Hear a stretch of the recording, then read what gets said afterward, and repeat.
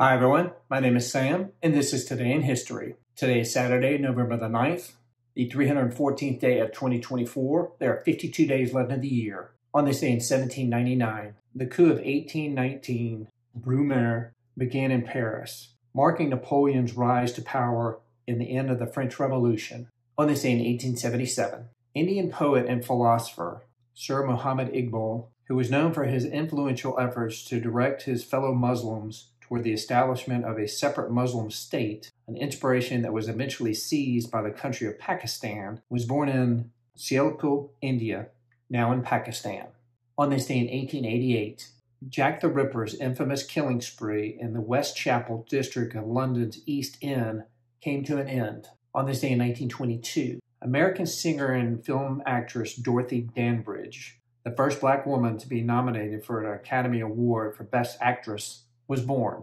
Also on this day in 1922, Albert Einstein was named the winner of the 1921 Nobel Prize for Physics for his explanation of the photoelectric effect. The Nobel Committee had delayed awarding the 1921 Physics Prize until 1922. On this day in 1923, Alice Coachman, the first African-American woman to win an Olympic gold medal, was born.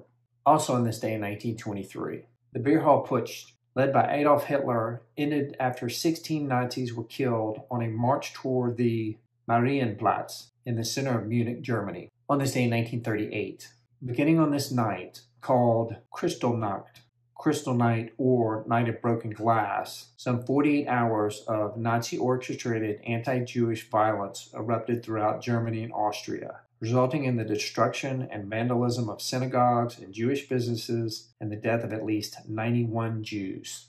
On this day in 1943, the United Nations Relief and Rehabilitation Administration was created by a 44-nation agreement.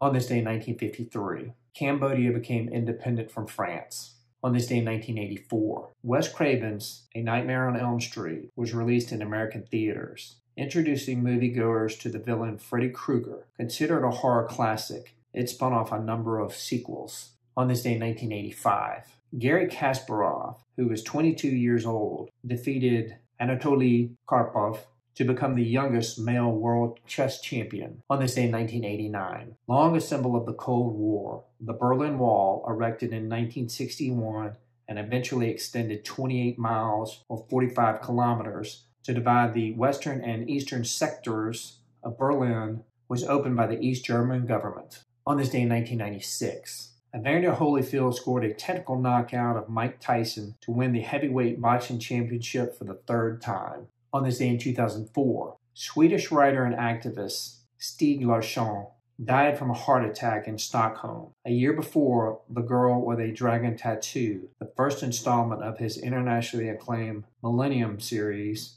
was published. All right, everybody, that's it for today. Today is Saturday, November the 9th, the 314th day of 2024. There are 52 days left in the year.